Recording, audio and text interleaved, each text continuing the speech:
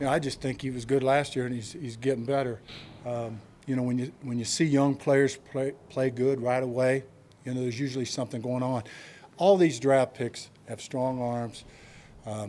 They've had a lot of success. They can make the tough throws and so forth. But what separates them is the guys that can process information in rapid cognition, and that's what he does. He's had a lot of tough opponents that he's played that have given him different looks, and he can respond to unscouted looks and see things on the run, and that's why he has a really bright future, along with all his other positive attributes. Brandon Staley was talking last night how much influence you had on his time in Chicago and here.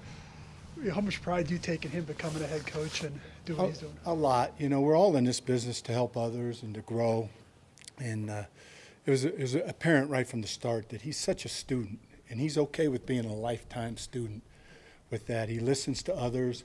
He's always expanding his knowledge. And this is a guy that has a really bright future because he's really open to change. He loves change. He embraces it. He embraces the science of football. And then on top of that, he really showed us that he thought relationships were really important. And he works on a daily basis to make that happen. So really happy for him and his success.